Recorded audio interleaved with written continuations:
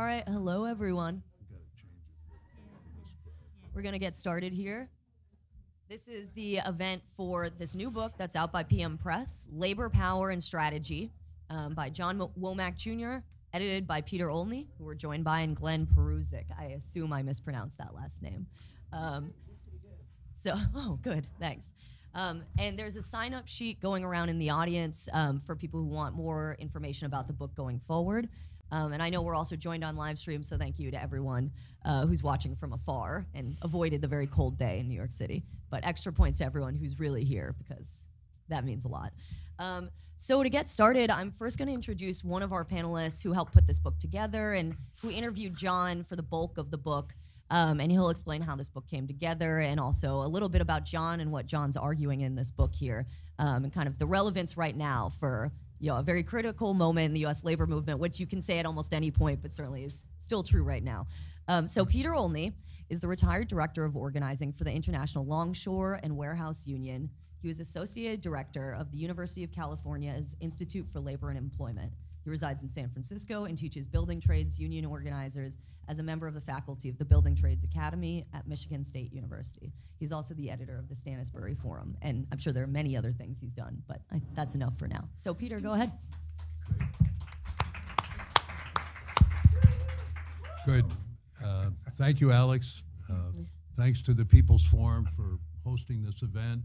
It's a real pleasure to be in New York with all this cold air. Anyways, if you have not been obsessing on the Chinese spy balloon, it just got shot down. Okay.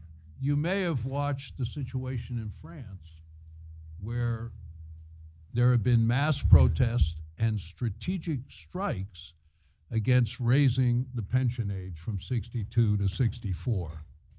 Strategic strikes specifically on the railroads, the high-speed rail, and on the metro in Paris.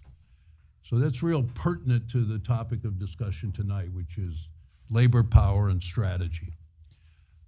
In my capacity as organizing director of the International Longshore and Warehouse Union on the West Coast, the union that represents the 29 ports from Vancouver, British Columbia to San Diego, I had the great and wonderful fortune of watching the exercise of working class power at strategic nodes in the supply chain. I'll tell you a quick story. In 2000, we organized a group of 140 workers in the port of Los Angeles at a coke and carbon exporting terminal called LAXT, LA Export. Workers processed those products and then put them on a conveyor belt where they were taken to the water and then loaded by longshore workers onto ships for export, mainly to Japan for use in the steel industry.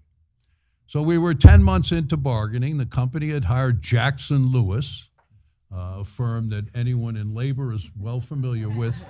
Yeah, there we go. We never fails to get the booze in business.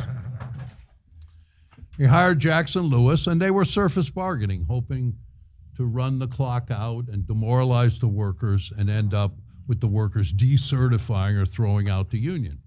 Well, 10 months in, we decided to strike them.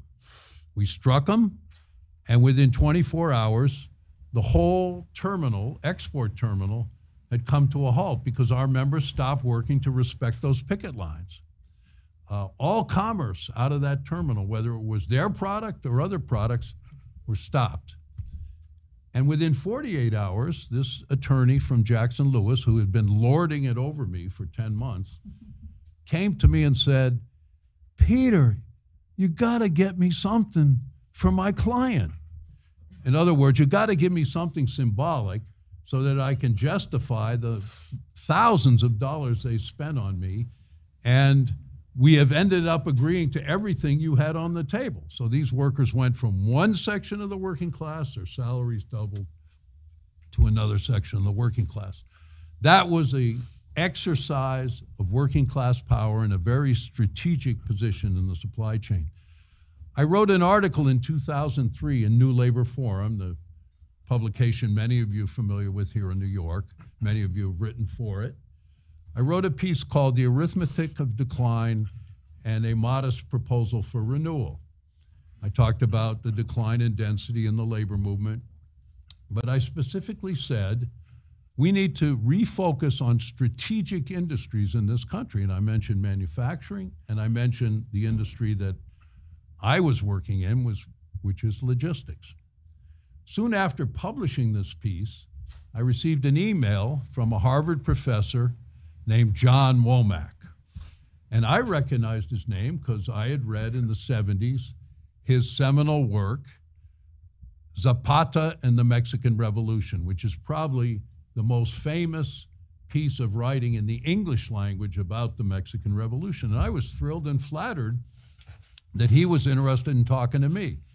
And he said, I saw your piece in New Labor Forum, and I want to send you this paper that I presented in Helsinki, Finland, on the similar topic of strategic workers, strategic sectors, labor power.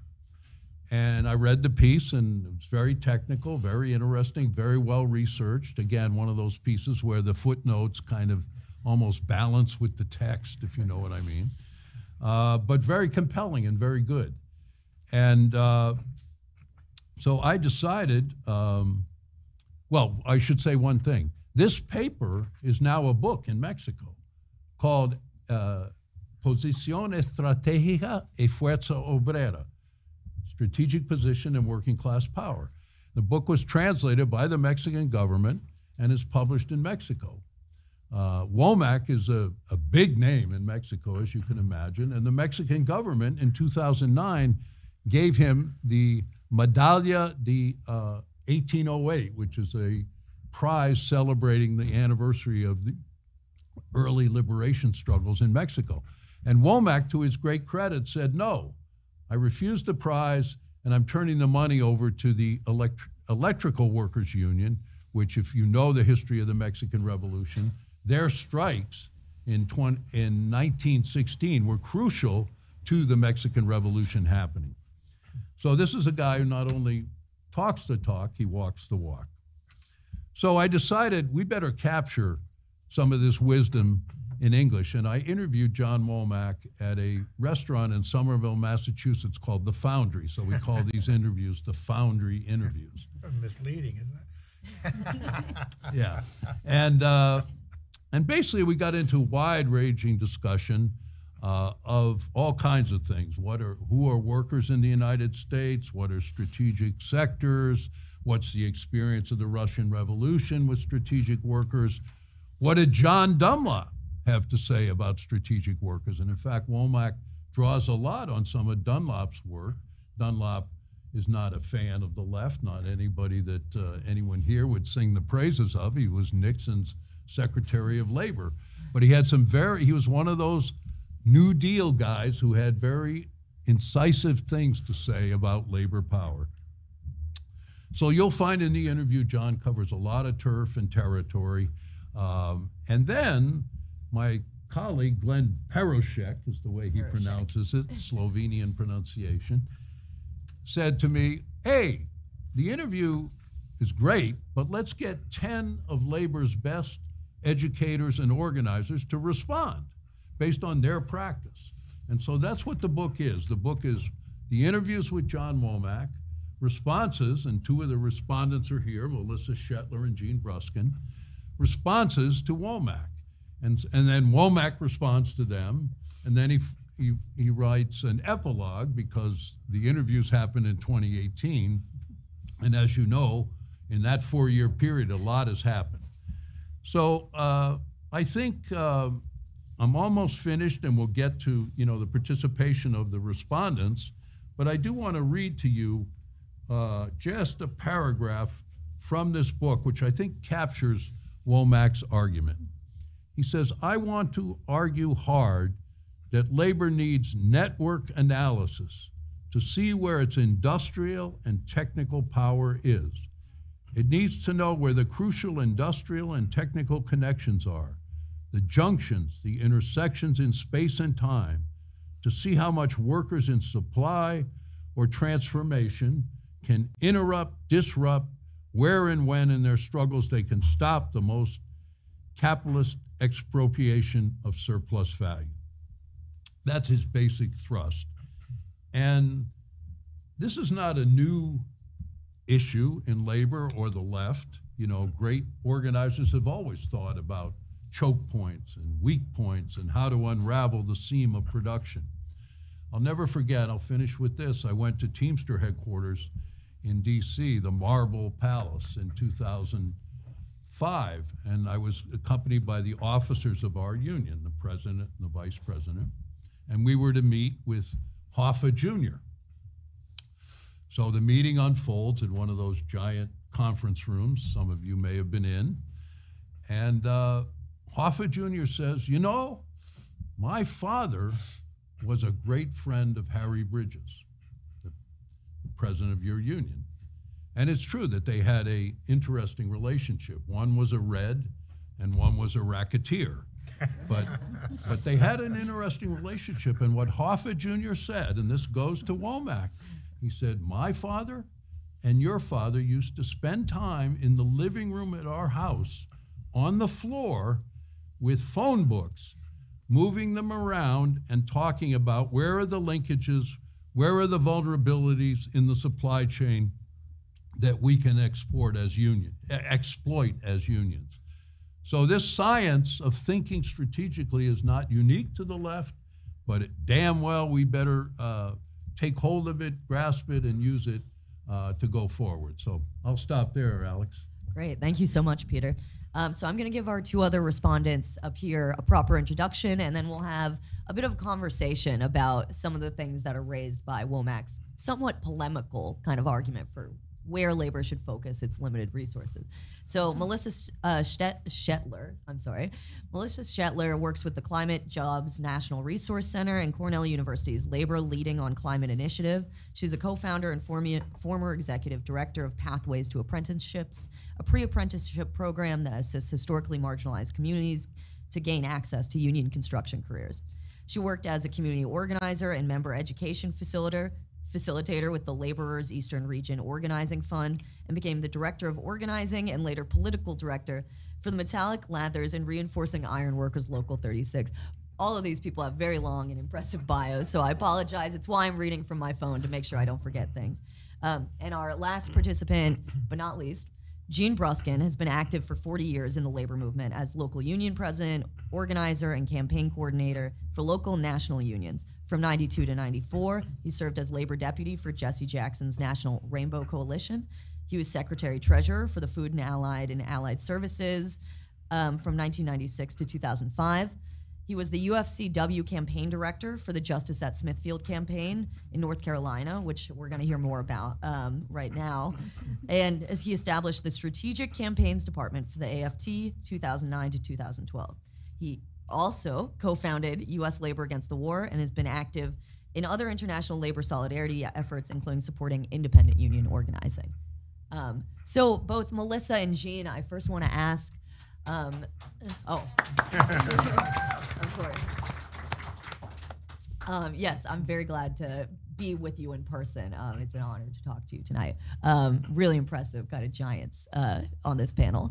So I want to ask about, for both of you, what the key takeaways from Womack's kind of polemical analysis of the seams and the junctures and the strategic positions of workers. It's kind of argument for where labor should put its resources. When you read these interviews, what were your key takeaways? Melissa, let's start with you. Thank you, and thank you so much. So my background in labor has really been deeply steeped in the building trades, which is a unique position for a woman. It's not that common, but becoming more common. And before that, I came to it from a very different space in some ways, which was as an educator, but particularly interested in dialogic education and sort of Paulo Freire's way of thinking about people's experience and using that as learning and power. And so the book itself stood out to me because it was interviews and a dialogue, and first with Womack, and then with other folks, and then back with Womack again. and the modeling of the idea that we are not the experts of these things. And as organizers, which I've gone into many rooms as an organizer, I'm not the expert, right? It's the people doing the work. It's what do you do with your hands? It's what do you do with your feet? It's the embodied knowledge of work that is, to me, the PowerPoint. That's where we start. So I thought a lot about that, and sort of my responses to this book were really deeply sort of embedded in my ideas about how we change the way we educate organizers, right? Because that's my internal space. I've educated organizers. I've worked inside unions a lot. But I also have run a lot of strategic campaigns and worked in campaigns. And so the other thing that was, both from WOMAC but also the respondents, that was so exciting was to be like, oh, we are on to something, right? And we do need to focus on these spaces of not only what are choke points internally in construction. I look at concrete as a great choke point. And a lot of folks who are in this room who I know from the building trades, we've stood on corners together and begged those concrete trucks to turn around, and those are some amazing choke point moments. But in those campaigns, it also was really important that we were engaging the community, that we were engaging capital strategies and shutting down the money going to those spaces, that we were making sure we were blocking the permits. So that sort of broader vision as well, that it's great and vital and yet not enough, was kind of what I took away. Thanks. What I liked about this book is that it is really like a polemic. You know, I mean, Womack is not a union organizer, but he has his own incredible experience, and he's a theoretician in a way. He has his practical exposure, but he put this stuff out. And really, the essays in there by the 10 of us, almost every one of us is sort of like, absolutely, yes, but. So this is not a book of like, John Womack, thank you very much. This is a book of how do you deepen and make and address the complexity of the difference between organizing a school bus driver and a longshoreman in an Amazon facility and a nurse or a nursing home, So I really like the way it rolled out, and also sort of to credit to the editors, all of our essays, the responding essays, are short. We're really like, you can read them in like 15 or 20 minutes, like 4 or 5 pages. And so there's a lot of sort of meat on the bone for people to argue about, not because read this book and then go take on your biggest target, but because it's a polemic, just like Lenin's stuff was a polemic. They're putting out some really hard ideas. And I have to say, although on one hand, the idea of identifying the choke points, say, in your facility or in your industry is sort of obvious, most of the time we don't do it. People have a contract coming up. They collect the proposals. They go to the table. Maybe they bring a lot of their members. Maybe they don't. They bargain. At some point, the boss says, eat shit. And then they try to get everybody to walk out. That's not what Womack is talking about, and that's not really the way you win. So I think this idea that in every single workplace, I don't care what it is, you can look at that workplace and figure out either that industry or that workplace, where are the choke points? If these 5 people didn't show up tomorrow, would everything collapse? Oh, why don't we try that? That might be easier than getting 300 people out. It would send the message. There's no workplace that you can't do that. And that's, I think, one of the advantages of what he's putting out there. Yeah, and Jean, just to follow up, I think as, in speaking with you before this event, you were talking about the Smithfield campaign and how it seemed to really kind of carry out the strategy that Womack is advancing. And so can you talk a little bit, for people who don't know the ins and outs of that campaign, can you talk about how you organize strategic workers and the whole process by which you ended up winning? So the Justice Smithfield campaign was a Tar Heel, North Carolina packing plant of 5,000 workers, the biggest pork slaughterhouse in the world by the biggest pork company in the world. And it was the UFCW had tried twice in the 90s to run your basic, straightforward union elections. And the company, I mean, we're not talking ULPs. We're talking physically beating up organizers in front of the NLRB, turning out the lights, and having armed marshals at the door next to the supervisors. That's a ULP, I ever saw it. But it didn't matter. We won all of them, and they just kept being in courts. And then in 2006, I was asked to come in and create a campaign that would force them to the table. So this was, you know, there's a lot to say about that. And there, by the way, there's an incredible film somebody wants to talk to me about afterwards. But one of the turning points was that the turnover was so great and the place was so huge. It's not like we could just, you know, say, let's walk out, although sometimes the Latino workers led walkouts. But we were trying to figure out how do we hurt them in every way possible. And at one point, some of the workers in the livestock department, these are the people when the plant cuts and packages 32,000 hogs a day. And the livestock department are 90 workers in the 2 shifts whose job is when these insane 285 pigs come running off that truck after having been in a cage for 8 months. Their job is to get them through these gates and back eventually to the kill floor. It's not the greatest job. And so, but they came to us and said, you know, we're really pissed off.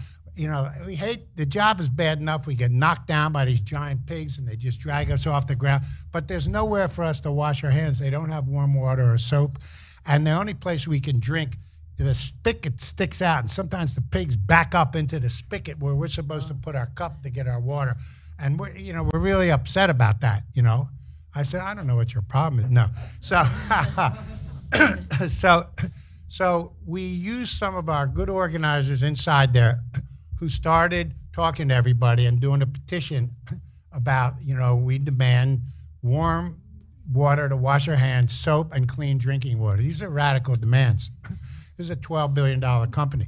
Meanwhile, with a worker and an organizers, we started visiting every one of the workers we could find at home and having this conversation.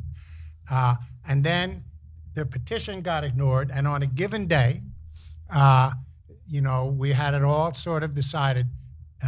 They signaled, okay, if you don't have this tomorrow, we're sitting down, and they didn't, and then everybody sat down.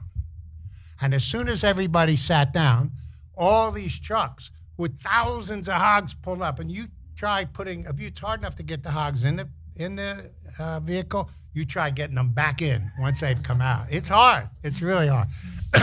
And so, of course, if the hogs don't come in, the plant closes down. There's 5,000 workers. This was 90 of them, right?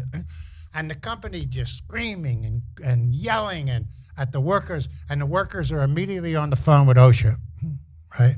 Then they're calling our office, and we're calling all our supporters all over the country. And the company got so many phone calls, hundreds of phone calls, shut down their entire phone system. Reverend William Barber and other preachers in North Carolina show up outside the gate praying for water. God bless the company. May they please provide clean water for the, you know, and the press is there, praying for water. What's going on here? And they gave in. After all the threats, within 48 hours, they had built an actual building inside of the building for them to be able to sit, to put a microwave in there, warm water, all the stuff. And the whole plant knew about it. And then after that, the workers marched on several occasions during the lunchtime in front of a cafeteria of maybe 1,000 or more people in their shirts and saying, here's what we did. Why don't you do it? And then other people started doing that. And I just think without a strike, we still crushed them, and we kept crushing them again until they gave in.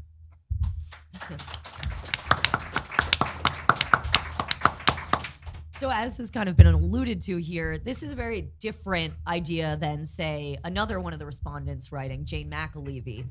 So Jane's in the book responding to Womack. And one thing Jane has written quite a bit about, Jane, longtime union organizer and also author of many books about organizing, is to build towards 100% participation in a strike, you know, as a goal. That's how you win. This is not what Womack is saying. This is not what your story is demonstrating, right? So that's one of the tensions. And I want to say, you know, and part of Jane's response, and several other respondents also speak to this, is, Womack is not saying it's just logistics or manufacturing workers who are strategic. He talks about IT workers. He talks about engineers. He talks about security guards and cafeteria workers on, say, tech campuses. But he doesn't really think of, say, nurses or teachers as strategically located, right? Though in the interviews, he praises especially the West Virginia teachers' strike. And so there's a bit of a contradiction or kind of question begged of, organizers often look to who's in motion right now, right? This is part of the equation, is we've seen that teachers and nurses over the pandemic are really kind of actively organizing, not evenly, but certain unions, of course, are really leading the way, whether the Chicago Teachers Union or nurses who struck during the pandemic. And so I'm curious what any of or all of you make of this question of kind of focusing on that, on the strategic position, kind of privileging that over who's actually in motion and kind of located associationally in a very powerful place, right? That actually we've seen can really kind of catalyze a whole community around broader demands than just a contract, right? I mean, teachers talking about children's education conditions and vice versa, with the same thing with nurses and patients' conditions. So any of you who wants to speak to that? Well, I'll jump in on this one. One of the respondents is a very talented academic in Britain named Katie Fox-Hodess, who teaches at Sheffield. She was an organizer who worked for me in the ILWU, but she's gone on to much bigger and better things. I guess this mic isn't on, or is it? Just close. It's on. I'm not speaking loud enough. Okay, sorry. Thank you. Katie Fox-Hodess is one of the respondents. She teaches at Sheffield in England. She worked for me at the ILWU as an organizer. One of the points she makes is, and this is a partial response, Alex, is that even in positions of tremendous power, if the working class does not develop associational power, which she means broader socio-political support for those workers, then because of that power that they can exercise, the state will come down on them. And if they haven't built that kind of associational force and power, they're going to be crushed. And that resonated for me because I know our dock workers in Oakland can step out and close the docks over a political issue or be picketed by Occupy and close the docks. But if similar workers at a similar position in the supply chain in Singapore did that, they'd probably be shot, or the army would come in and displace them. So I think that's a very profound point. I think John underestimates that. He comes back always to say that it's a derivative. Associational power is a derivative of structural power. And I think Katie makes a compelling argument for the importance of associational power. You want to say Go ahead. something? Okay. So I think further in terms of what Jane talked about in her chapter is she talked about nurses and teachers. And she said, well, first of all, these are women workers. And that's a really important concept to understand the way women exercise power in this country. And that when you shut down a city with a teacher strike, or the kind of thing that just happened in Minneapolis when they had 15,000 nurses from almost every hospital, that has a huge economic and structural impact on that community. We're talking industries that have big, extensive amounts of money.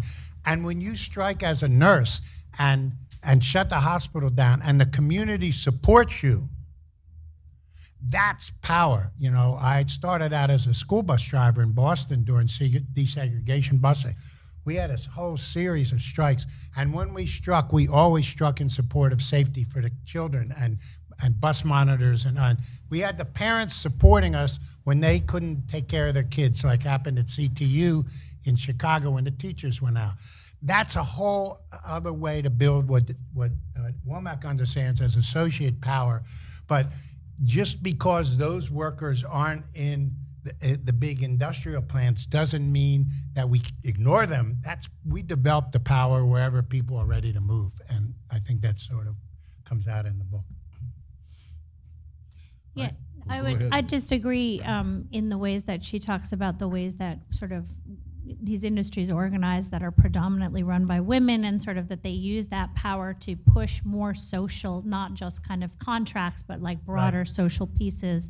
And also even when you're creating those campaigns, I remember the teachers in West Virginia talked about that they were really mindful of the impact on the community, and we're really careful ahead of time to go into the community and talk about how are we going to make sure that lunches are provided, how are we going to do this work together so that you can then support us in these demands that we need to make. And so it's a really thoughtful campaign. You know, you can't just assume that folks are going to be on your side, even if it's because you're teaching their kids, right? Yeah. Sure. Can I just add one more thing? Because I think it's important to recognize, however, that a lot of the work that Jane has done, and I'm a big fan of her work, has been in organized sectors where workers already have a union, where 100% is 100%. You can get there because you already have organization. It may be weak, it may be a little petrified, and you need to revitalize it, but it's there. When you're talking about, and we have some Amazon workers here tonight, I hope they jump in if we open it up. When you're talking about a massive, say, fulfillment center at Amazon with 6,000 unorganized workers where the churn is immense, is it possible to get to 100%, even utilizing Jane's excellent methods? I would argue probably not. And we need to think about who are the strategic workers in some of those facilities that could be organized. Water spiders, or workers that supply the stowers and pickers inside these giant fulfillment centers. Are they the ones that could play the role of the cutters in the garment industry? You know, I don't know if people know this, but a lot of the garment industry was organized not necessarily by 100%, but by the cutters shutting down and being irreplaceable. So I think Jane is right about some of this, but she's also talking about a very different circumstance than the mass organization of unorganized workers. Yeah. And opening up, we'll do that in about 10 minutes because this is a collaborative book and we want a conversation in the room as well. But I'll just ask maybe one or two more questions of the panelists. So, you know, taking Womac's analysis seriously, looking at who the people kind of deemed, from his view, strategically located, you know, all well and good, sure. Say we all agree with that. Easier said than done to actually organize those workers, right? I mean, Peter, in your first part of this book, you talk about how you tried to get the ILWU to take seriously the March in Land, right? Starting to organize workers and along the supply chain internally in the United States, whether warehouse workers, manufacturing workers, not just dock workers. Didn't really happen, is what you say, I mean, to say the least. And there's a great contribution, especially timely one, from Carrie Dahl in the book, who works for one of the rail unions and had organized internally there for a long time. And he similarly says, yeah, for sure, you know, these are strategically located workers that are in the rail unions. And yet we have a number of obstacles to ever doing what Womack is saying, right? He says there's the workers themselves as far as where they're located socially and even geographically. There's the lack of kind of a more class-wide perspective or radical perspective among the membership that, you know, the left is very small inside this union. And so to get workers to sort of think beyond sectional interests is a huge problem. And I mean, this is someone who's really been doing this work for a long time. And, you know, it made me think of, you know, I mean, the rail strike that just wasn't recently in the United States. And so I'm just curious, especially, you know, all of you have experience in these sectors that John is sort of pointing to. And so what do you think of, I think, Carrie Dahl's response and others who say, as Jean said, yes, but, and the but is a big one in this case. So Carrie worked for the Brotherhood Maintenance Away employees, which these are the guys that do the tracks. They lay the tracks all over the country. Guys and gals. And gals, yeah. Unfortunately, there should be more gals. I think most women don't know they can apply and actually get this job, but some do, and they make a difference. So Peter and I started working with them when they called us at one point, and the president said, gee, you know, we wonder, you know, like we're worried that this was a number of years back that the Republicans, and they could worry again, we're going to take over Congress and the presidency and take the railway labor clause that gives us a right to close shop out, and we'd be screwed because we haven't talked to our members in years. And we don't really know how to do that, but we were told that by somebody that you guys know how to do that kind of thing, which is like, okay. So when Peter and I came in, the first thing we did was say, well, where does everybody work? You know, like, where are the workplaces? That's the logical, you know, to map them out. I say, well, it sort of depends. You could be in Kansas City and you get assigned to a work gang in Montana, and then the next week you're assigned to a work gang in Las Vegas, and it's a different group of people, and so on. So Carrie came in, and over the course of a few years, Carrie came out of the ILWU, studied with this man, who most organizers, it turns out, have at some point or another. And so what Carrie did was develop a internal organizing, membership training, and mobilization structure to train the rank and file to be able to talk to each other and to be able to communicate and to be able to be active on the job, and started having meetings and started doing campaigning around the contract. And the other unions, and there's about 10 of them, were screaming and yelling at the BMWE president because their members started going to his trainings, and they're saying, what the hell are you doing having our members come to your meetings? And he says, well, I can't really tell your members what to do, can I? I mean, you know. But the point is that simply because they have incredible logistical power, which almost played out recently, but one of the reasons it didn't play out is they didn't do what Carrie did, and they didn't have the power of the membership ready to be exercised. And absent doing that, it doesn't matter what choke point you have control over. But if we get that, and they're calling up the ILWU, and the UPS workers are involved, then anything is possible. And that's sort of what he's provoking in this. Yeah. So I worked with a model of Carrie's work also, because Peter and I ran some internal organizing program rollout in the ironworkers where I worked. And so we used a similar model, and when you think about it, like the building trades, these iron workers, they're on different jobs all over the city, throughout Westchester and Long Island all the time. They often don't see each other either, right? So the union sort of sense of solidarity in that way. And, you know, not very many people came to the union meetings, and it was sort of a service, like, what have you got for me model of where's my union? And so we used a lot of the same kind of techniques, I think, to get folks to start talking to each other, to become their own organizers, to raise issues through surveys, which I would say I certainly cared less about what the surveys said so much as who was doing them. So it wasn't a survey you could email, you had to stand and talk to someone, right? So it's like organizing 101, having one-on-ones. But through the process, sort of unearthed a bunch of things that were really valuable, like our shop stewards aren't doing their jobs, and this is really awful, and you know, we're getting pushed really hard, and it's pretty rough. And the Lathers, if you don't know, they're metallic reinforcing ironworkers. They put the rebar in. It's very, very heavy and exhausting work, and they're getting pushed really hard. And so they started to show up to the union meetings, and then they started to raise questions, and then they started to push really hard. So, you know, it built some power. I will say, I'll tell a sad ending a little bit to some of this, however, which is like we were part of a broader multi-campaign, campaign, which folks here were on and probably could say more about at Hudson Yards. And we did really strategic analysis. The Lathers had good relationships with the Teamsters. That means the concrete would stop, right? If someone else had put up a picket line, they might not have. So you had to do real, like, who respects who and who cares about who, and threw up that line and had things going really well. And when the line had to come down and the next line came up, everybody was ready. And unfortunately, the International came in and said, no, actually, you have to go to work. And so it was like we did everything here, but like this is, and here's globalism, right? And it's like it just keeps going out and out. So that comes up. And I think some of the critique in the book that's been coming to us really usefully too is like, this is great, what about like the rest of the world and like the choke points in globalism? So. I'm good. All right, great. I think let's open it up to the audience. So we have someone, Gene, has a mic that he'll pass around.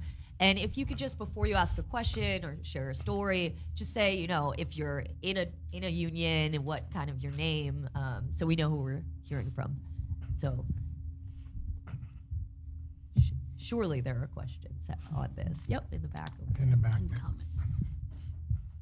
And we want to emphasize the interrogative instead of the declarative. Is that correct? Yes. Okay. Absolutely. The dialogue. Is this working?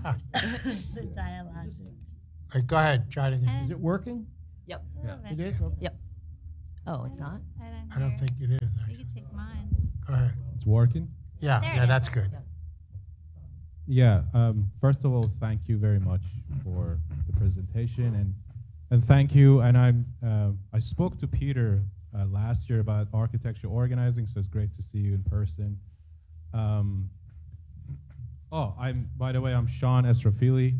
I'm also on right now I work with Department of Building, so I'm local 211. So yeah, I work in the public sector, but before that I was also organizer for architects in New York. And we had it, you know, we failed at one campaign, but we had a success. That's a longer story. But so my question is that you know, you talked about the organizing and like how the global impact of it, and I don't know if you saw the Giannis speech in Cuba, which was about non-alignment movement. And what is your formulating thought about that? Is this like somehow we have to sort of connect this to a party? And because we don't really have a workers' party right now in US. You know, like we have to have some type of a international connection with all this like non-alignment movement. We don't really have a real representation.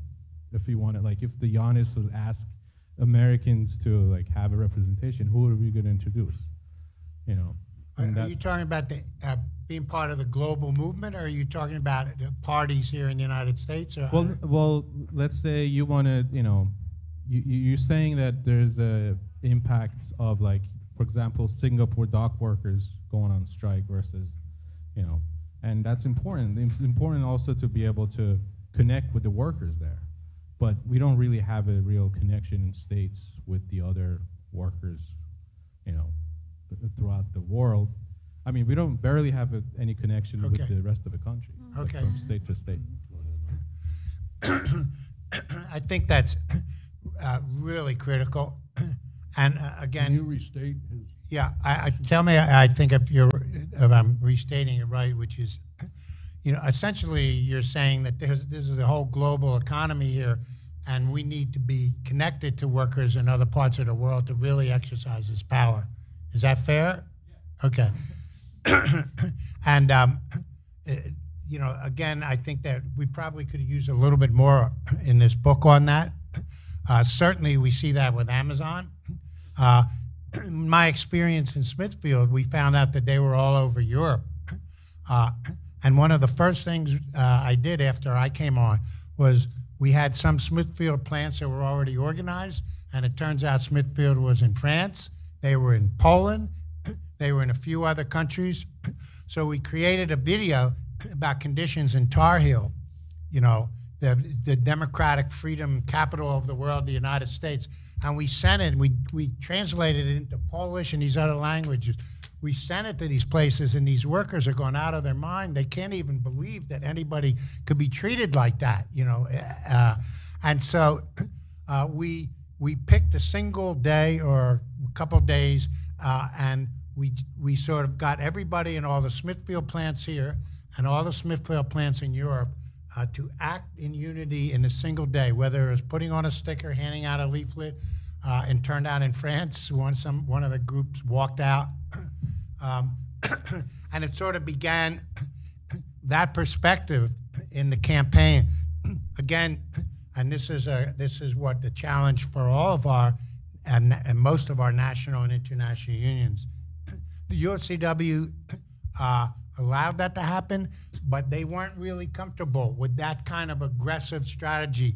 And as a matter of fact, when we got on the phone afterwards to debrief with all the local presidents from the U.S. and around the world, and we were talking about, well, what next? And the Smithfield locals were trying to figure out if they could do the stickers again and so on.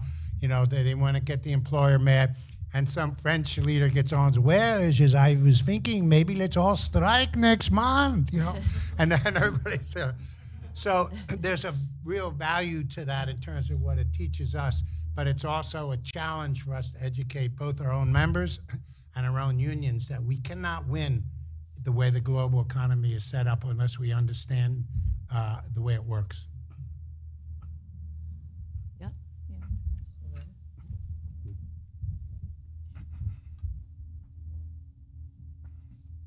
Good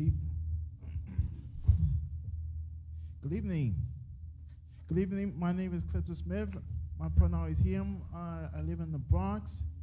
I'm right here in New York, and I live in the Bronx. So last year, I supported a union strike, and like what you mentioned about the Starbucks union strike all around the five boroughs. So the thing is that like I really don't work in Starbucks because I go to Starbucks to get coffee. The time I when I go to work, every time I go to work, I go to Starbucks to get coffee because the Starbucks is right next to my job. So I want to thank you. Thank you for allowing me for the book. That's what I have to say. Thank you. Thank you. Can I? Oh, sure. I think we're talking about Starbucks.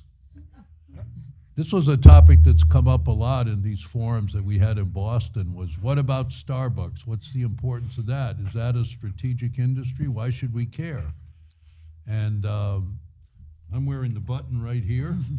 And the reason we should care, we had some very good answers to that in Boston, was we should care on a number of levels. One is that it's young people in motion, for the most part, who will carry on this consciousness wherever they go, even if this is a transitory job. But it's also an example of taking on a major corporation nationwide, in multiple markets. How are you going to win? What's your strategy for winning with Starbucks? And there's a lot of debate around that. So I think Starbucks is crucial to the future of labor, and I think it's something we're supporting and debating in terms of how are we going to win at Starbucks. Thank you. Ooh, I always get nervous hearing myself on the mic. I'm Ira. I'm an Amazon worker, and I want to hear you speak a little bit more about that relationship between like structural and associational power. And Gene, you tell this story about the 90 workers inside the plant, inside the slaughterhouse, who were able to exercise structural power. But you know, there's one reading where like that structural power, it's like we sort of build out the backbone of the labor movement. But then the task is, you know, to flesh it out, to fill it in. And we don't just want to stick with building out the backbone. And you tell the story of how, you know, then they went through the rest of the plant and they sort of advertised their actions. And also like stopping that production at that choke point had ripple effects. So it's like everybody has to become conscious of within the plant that they took action. And then they take the initiative to go spread the good news and bring more people into the struggle. But a lot of times that's not how it plays out, which, Peter, you talk about with the ports and their refusal for like the march inland. And in the US, it seems like labor law is specifically designed to prevent that type of solidarity between sectors, between companies within the same sector. And my warehouse is a perfect example because inside the warehouse is a choke point, right? There's maybe 350 workers who touch every package that has to be delivered to most of Queens and a lot of North Brooklyn. And then those get sent out to, say, 800 drivers. And so inside is a pretty important choke point. But legally, we can't even strike with these drivers because they all belong to, say, 10 different micro companies that are subject to different sets of labor law, are prohibited from striking in solidarity with us anyway. So that sort of like notion of spinning structural power into this broader associational power to kind of grow this little vanguard into a mass movement. How do you cope with the fact that U.S. labor law is very specifically designed to prevent this kind of thing from happening?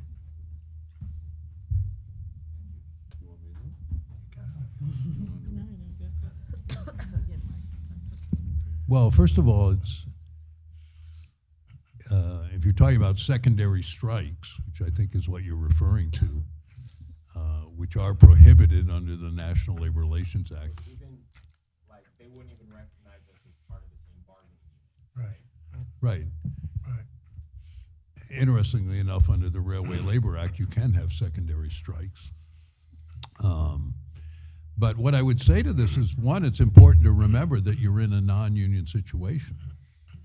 So in some ways, you're unencumbered by certain prohibitions and can engage in concerted protected action, can coordinate a metro strategy that would involve multiple delivery stations stopping work, which seems to me, and I'll defer to you because you're there, that if we did that in the New York area, we would have a tremendous power over Amazon because it couldn't make deliveries to that final mile.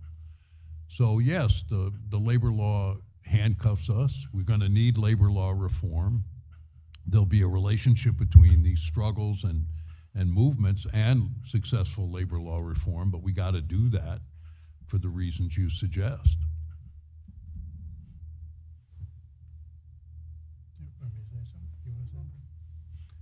Yeah, I think that people don't understand what was being said there, which is that all these drivers are contracted out. They're not employees. I don't think they're even employees of the companies that they are contracted from, right? They're my contracted from contracts or whatever. So it wouldn't matter if everybody wanted to sign a card tomorrow. They couldn't join a union. They could act collectively, but the obstacles are enormous in that kind of a situation. So you just have to figure out other ways to exercise structural power, really.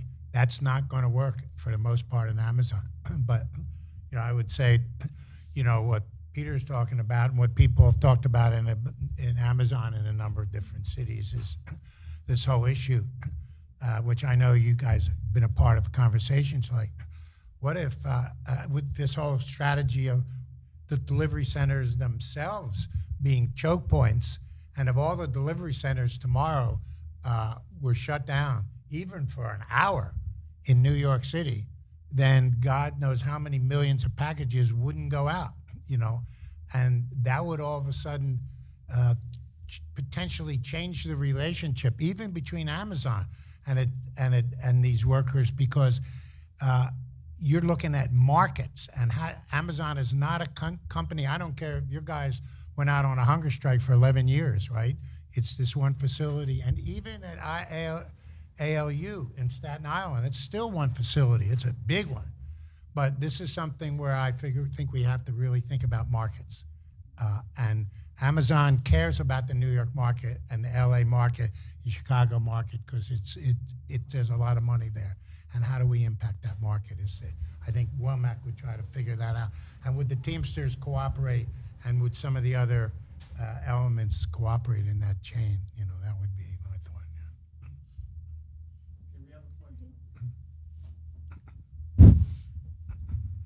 Yeah, my name's Freddie from Local 79, Laborers International Union North America. I'm very, sorry, can you hear me? Is it better? All right, so I'm very partial towards, like, I have never read this book. I don't know who WOMAC is, but I'm very partial towards this idea, suggestion of an industrial organization, like industrial basis of unionizing, as opposed to like business unionism or even social justice unionism, et cetera. But I see from my perspective, generally certain flaws in this context. One being like we haven't had really militant industrial union basis of organizing for decades in this country as a labor movement. So absent that, contextually, the working class in this country are class consciously like more sort of like see unions as like service model organizations. So they don't really even see them as worker organizations, even amongst themselves. So you have this sort of attitude where you have, as Melissa pointed out before, like, like there are people like, oh, well, the union should get me a job. Even non-union workers, when you talk to them about unions, they're like, oh, well, can you get me into a union, as opposed to organizing a union, right? So that's a huge issue. And I mean, that definitely goes towards the aspect of like, sort of like where we're at in terms of the model of organization and control by the state of unions, because basically legally, the state structure has created unions into that model through the NLRB and through the Taft-Hartley Act. So that's the first thing. It's like the class consciousness seems to be just not there in a general sort of way, even with union approval being very high. This is how people see unions. The second thing I just wanted to pitch is like, even when we get to that point of like, oh, where can we hit industrially centers, there's still a concern of what I would think of like sort of addressing sort of like what Elaine Badu calls the nomadic proletariat, where just like sort of like not just the industrial proletariat, but people that could take their jobs if they're on strike, right? Like, I mean, those people are abundant, right? So I mean, say if you get a concrete guy to walk off the job, there's going to be somebody to replace that concrete guy. And then, like in that context, we should probably even consider not just like necessarily just the point of organization of production, but actually the sort of surrounding of that production, right? Like sort of like, I mean, in order to get the concrete there, you got to go through a road, you have to go through a highway, et cetera, et cetera. I think like the Keystone Pipeline struggle showed and demonstrated that you could stop production, not even, not stop it completely, but you could begin slowing it down through concerted, like sort of like more mass activity of bringing people forward. And then I will just say the third thing of my concern is that even amongst the organized labor force, we have a general disunity of labor, a lack of solidarity. People constantly will juridically approach your scope of work. So like you guys were talking about before, like the railroads strike that almost occurred. I mean, there was 4 unions that voted yes. There was like a lot of the unions were halfway there, but even then there was no unity. There was no active movement forward from that. There was no wildcat activity. I mean, maybe there's something you guys know that I don't know about, but that kind of just went sunk downward. But in the end, socialist politicians voting against the strike, right? So that's a huge issue. Like ultimately, like my sort of perspective is like we should have, like as a New Yorker, I wish that we had transit worker union strike in 2005 now. That would have been probably the more appropriate moment, because at some point you have to, like as a real labor leader, Roger Toussaint, like God bless him, because he broke the law. He showed really what that potential of what you guys are talking about was, but also even in that context, right, the political situation wasn't there for that strike to really work out. Just for the time here, yeah, do you want I'm to done. That's it. Okay. There's a lot there. Yeah, I know. It's all right. Anybody want to comment, or should I take another question? How do you want to? Why don't we take 1 or 2 more questions and then give you all time, just good. for the sake of time. So there and then. Hi, my name is JP Diaz. I used to be UAW Local 2110, initial agitator for the union that ended up coming to formation at the Shed in Hudson Yards and Art Museum / shopping mall, I guess. But depends who you are. But yeah, so I just had a question about sort of the fragmentation that exists within a lot of informal economies that I think are very representative of the workforce within the 21st century, and that is varying from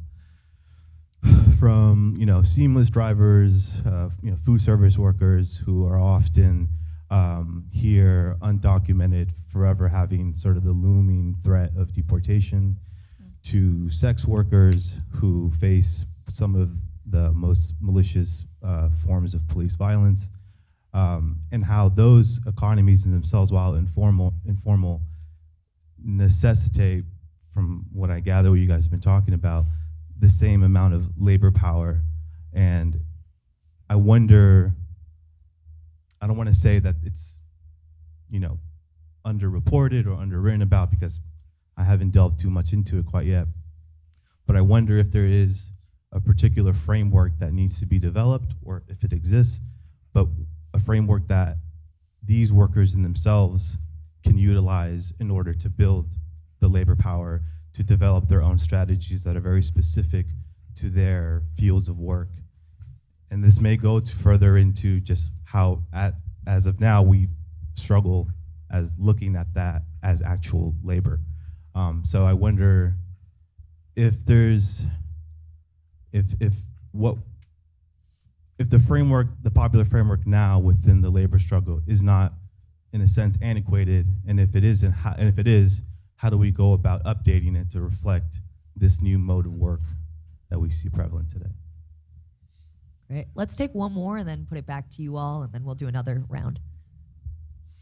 Thank you. Hello, everyone. My name is Cody. I'm a former Amazon warehouse worker, now an organizer at a worker center that focuses on beverage and food production. And I wanted to ask y'all about how choke points relate to redundancy in a network, which is, of course, a massive challenge at Amazon. You know, the vision you just mentioned, Gene, you know, what if you could shut down all the delivery stations in New York? Yeah, I used to work and organize with Ira, and, you know, still working on it. I left, but it's damn hard. It's really, really hard because Amazon. I forgot to say that part. I'm sorry. Yeah, in case you didn't know, it's. I'm sure it's in my room somewhere. Damn hard. And I see the same thing in the brewing and baking industries, where, you know, even if you organize a group of brewers, they can bring in contract brewing. If you organize a group of bakers, you can still have apparently owner solidarity from other bakeries that will allow you to still get your bread out on time. And so, of course, the answer is broadly just more organizing. You got to, you know, organize all the other shops and whatnot. But when you're talking about choke points, what do you do in these cases of redundancy when you can organize a damn good strike and still have the impact kind of undermined by the just massive levels of power and money that these bosses typically have control over? Thank you. Well, so some easy questions for Yeah. you all to address in any order you want to start.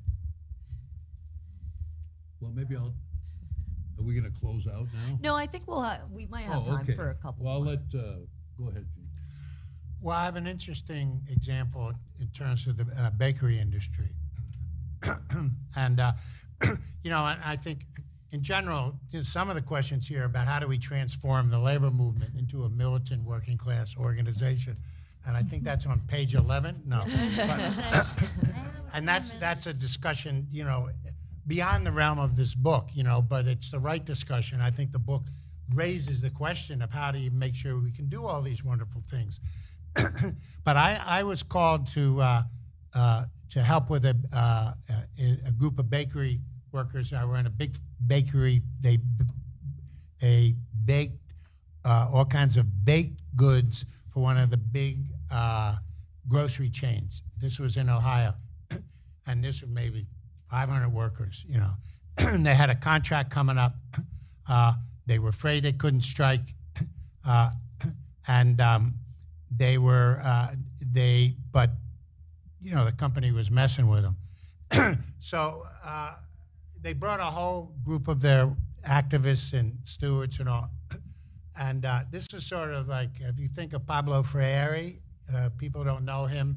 His idea was you get people to talk about their life and they will teach you and teach each other, you know. So knew nothing about bakery factories, you know. I couldn't tell you 3 things about them. I like the products when they come out. But so we sat in a circle, and I asked everybody what they did. I asked them what one of their biggest gripes are, and they talked about how all these new managers coming in from Harvard Business School, they have no idea what they're doing. If we ever listened to them, things would be really messed up. You know, the only way the factory works is because we know what to do. I said, that's it. Can we go back to that point? I said, how many people agree? We went around and I said, well, let's talk about what would happen if you listen to them. I mean, you don't want to disobey the boss, you know? And so we walked through this whole thing. You know, literally, these guys are giving them recipes that were 5 years old. If you go by that recipe, the whole product would be ruined. And so we came up with this plan about how it was essentially work the rule. It didn't require everybody, but it required enough people that all they had to do was follow, you know, this is what they told me to do. And so that was the strategy. And it started doing it. I don't know for sure how well the union followed through because there was a lot of agreement, there was a lot of power, they started doing it. But you can't, this is really tough stuff. Just like any coordinated activity. You gotta do your homework, you gotta work closely with people, gotta deal with their fears, you gotta stay on top of it, you gotta follow up. But it was absolutely clear to me after a couple hours with these workers thinking about this together, that with 50 workers out of 500 just obeying the boss, they could destroy the product and get a good contract. So, but it was really just a matter of getting their thinking out there on how do you win, you know.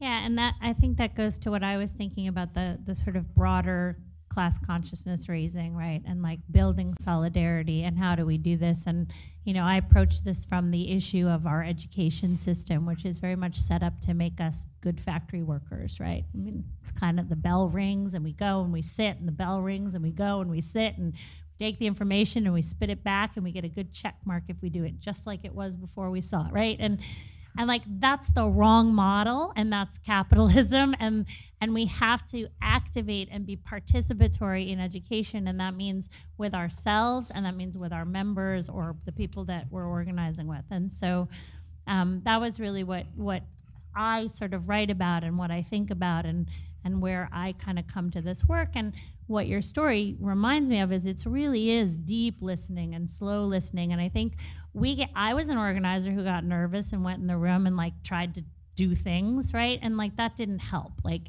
I had to just stop and listen and take a lot more time and understand people and really, and it was hard sometimes when I was there to teach because people would look at me like, if you're not the expert, what am I wasting my time here for, right? So they had to learn to trust me. It's a whole process. We have to undo this learning that we have about what it means to learn things. So.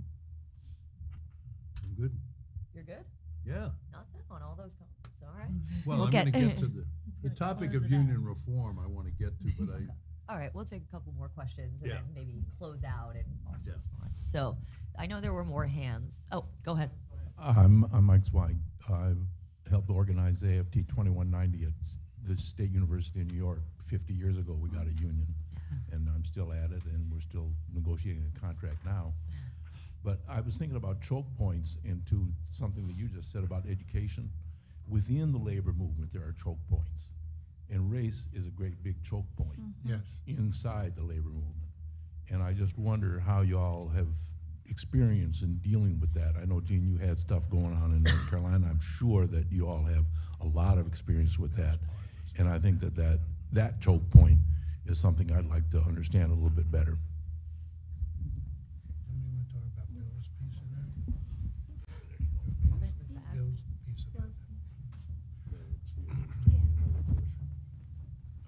Yeah, I thought we would take. answer that? I thought we would take one more question. Okay. That hand in the back. Do you want to? There's. Thank you.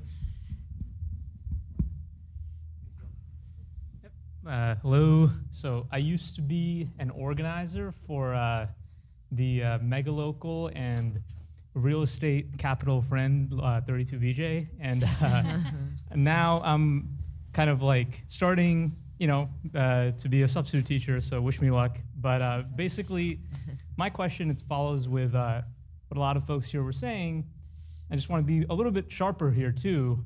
is illegally, we're on increasingly more horrific terrain, especially with like the rise of fascism, which I think has also taken a grip on a lot of the union workers in these strategic industries, right? And in America, like union density is low, but also the most strategic industries tend to be unionized as well, like railways. So the question is, we're like getting in a position where legally it's becoming harder and harder to organize, and labor does need some sort of an offensive and a political response. What is preventing the labor unions and their leadership from like recognizing this historical moment as what it is and kind of launching that political offensive so that union members don't get, lied to and like absorbed by the fascist movement, So that's pretty much it. Yeah, great question. So let's go back to you all. Yeah. I think respond to the questions thus far, and we'll probably have a few more minutes to wrap up. Well, a number of things. I'm actually very hopeful about the political moment for labor. Polls show that unions are viewed favorably by 65% of the population, particularly young people. We see 3 very dramatic reform movements within 3 of the major unions in this country. This is not going to happen without institutional power. And so we had the change in the Teamster leadership, which is leading now to a very militant stance going towards the expiration of the UPS contract on July 31st. This is an example of extreme structural power, but without associational power, the support of the public, a strike could be a disaster. But they're probably either going to walk or win by August 1st. That's very exciting, and that's a demonstration project to workers in logistics and in the broader working class. The second moment is the United Auto Workers. This is amazing. You have a situation where a reform slate is going to take over the leadership of one of the most important and historic unions in this country. And what a challenge they face. They're going to negotiate with the big 3. The contract expires by September 14th. They're going to have to put it together and deal with that. But if they do it successfully, and a lot of that is internal organizing, what Gene talked about, that we did with the railroad unions, are actually talking to the same people about internal organizing in the UAW. But I don't know if people know this, that there are 1.3 million auto workers in this country. UAW represents 300,000 of them. They don't work where we live, in Boston and LA and New York, but if you go down to South Carolina, you got a big time auto industry. And going to Womack, if you can strike an auto parts company, you could shut down the whole auto industry. Look at that chip that wasn't coming and how it just stopped auto production. So if we think strategically about that industry and this new leadership aggressively moves to organize, we could see a renaissance. In manufacturing, we are a manufacturing power, this country, second in the world. We are not a service economy, hollowed out, whatever. Problem is we live in places where that's happened. New York, in 1955, south of 57th Street, there were 500,000 manufacturing workers in Manhattan. Small shops, garment, publishing, whatever. So that's the second. And then the UFCW, the union that Gene worked with, also has a new reform movement based in the largest local in the union, Seattle, Washington, Local 3000, led by a woman, young woman, and they are moving to try to change that union. That union is crucial to all these discussions around, retail workers, food workers, sex workers. That's a union that could play a major role if it stopped being a business union. So this is a hopeful moment for labor, and the key is that the left go out and do what IRA's doing. which is get into a workplace and organize it if it's non-union. If it's a union shop, change the union. So I'm thrilled about the moment. I'm too old to do a lot of this, but I could get a job at it at Amazon because they don't care. So those are my closing remarks. I don't want to take. Great. Pardon me? You want to talk about the race. I'll just comment on the issue of race, racism and sexism. And, you know, I mean, I think people here realize that the foundation of our nation is based fundamentally on the exploitation of people of color, indigenous people, black people, Latino people, every other kind of immigrant that's come ever since then. And every employer knows how to make those divisions in every place you've ever been, in every way that you'll ever find it. And that in this book, there's a chapter by Bill Fletcher, who has spent his life sort of educating unions about understanding our own history of our own people. And by the way, the people who are members of your own union, including the white workers in your union, need to understand their history and how they've lost out because of their inability to understand the power of solidarity with workers of color and so on. And Bill points out that, you know, not to underestimate these Black Lives Matter movement, immigrant rights movement, the Me Too women's movement. These are all people in motion, and they all work somewhere. And we need to see workers as not just the people who are on the job, but people that live in the community, and sort of figure out how to make those kind of movements part of our broader working class movement. And Bill has a good chapter. He could write 10 books on it, but he sort of nails that at Womack, underestimated that. And I would just say, when I read that piece, I was reminded of sort of and he mentions this, the moment we sort of missed a real opportunity after the sanitation workers' strikes. And so then I looked back around to that and kind of the spaces that Miles Horton was holding at the Highlander Center, which is still doing great work and is doing work in exactly that now and has become a space of that. So I love Peter's optimism on that and sort of how we continue to build power and do that work, because I think the optimism is necessary even in the face of true fascism. So. Books are for sale, by the way. So are there any other closing remarks, either Gene or Melissa, you wanted to make before we wrap this up?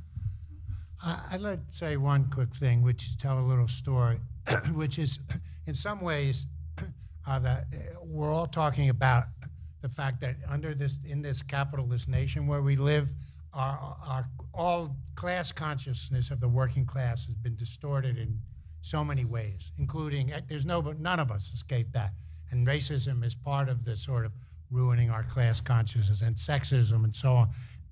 But and that most people in this country have never been a part of a collective fight on the job.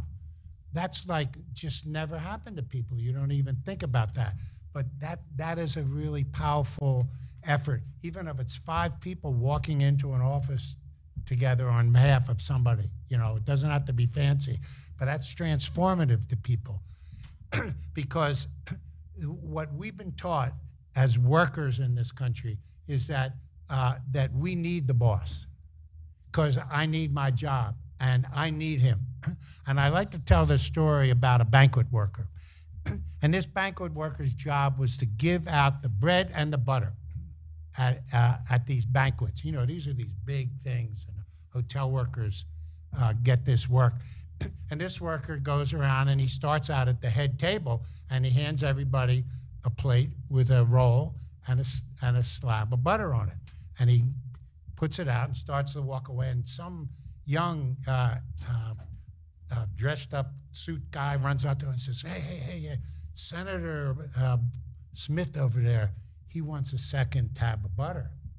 And the waiter says, I'm sorry, everybody gets one roll. and once slice of butter. And this guy, this is his young aide or something, but you have no ideas. That's Senator such and such. He says this, and he's that, and he's raving on, and the waiter just standing there, and at the end he says, I heard him. He says, do you know who I am? The guy says, well, who are you? He says, I'm the guy that's in charge of the rolls and butter. And he walks away. So that's the idea. We have to flip on the question. They need us. There's more of us than them. And once a worker begins to understand that, then you can take over. I can't think of a better way to end this panel than that story. So I want to thank all the panelists for their contributions, both here and in the book. I want to thank all of you for coming out on a cold evening. Also, everyone on the live stream. We have the book for sale, and I really do encourage you to read through it and engage with actual debates in this book, which is a real refreshing thing. Thanks to the People's Forum as well for hosting this. And thank you, people. Thank you, Alex. And thank you, Alex. And I don't imagine think it's worth anything, but we'll sign your book if that matters. And Gene, thank you for being the mic passer. Gene Carroll. Sign. I want signatures. Sure. By where you, maybe on where your article is, I don't know. What's the right way to do it? Maybe on the front? I'll just sign on. How about right in there? We're giving out shit tons of money as soon as possible. We need applicants for these scholarships. So take the flyer and think, do I know someone